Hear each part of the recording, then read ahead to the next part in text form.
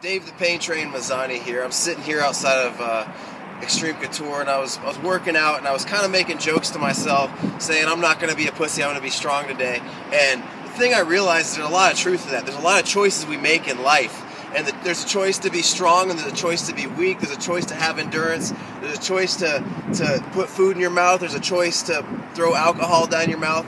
But essentially, at the end of the day, it's a choice. And when we don't hold ourselves accountable for the choices that we make, like, oh, I ended up drinking and had Taco Bell last night. Oh, you know, I would do this, but this came up. That's a fucking choice. It's a goddamn choice. All right. The issue I have with people is them not holding themselves accountable to themselves. They're talking about this person's not loyal, that person's not loyal. I can't trust. Can you trust your fucking self? Why don't you trust yourself?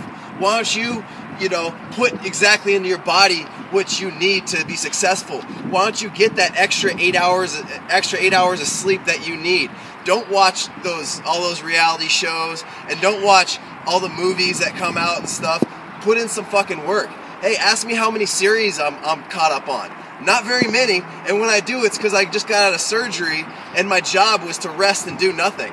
That's the only time I have for stuff. And this is why I'm going to be set up, and I'm going to win that EFC lightweight title, because I put in the work and I put in the sacrifice. I make those choices, and I do have a lot of sacrifices to make that choice. If you want to be something, think about the stuff you have to put in, and unfortunately, you got to give up some things that might feel important to you. But at the end of the day, when you're sitting back in that rocking chair, when you're an old person, you're going to be thinking about the accomplishments you made, not the ice cream you ate on that Sunday, or how you got really drunk at the bar the other night and you picked up some chick. You're not going to be thinking about that. You're going to be thinking about the cool shit you did that was elite and better than the other person.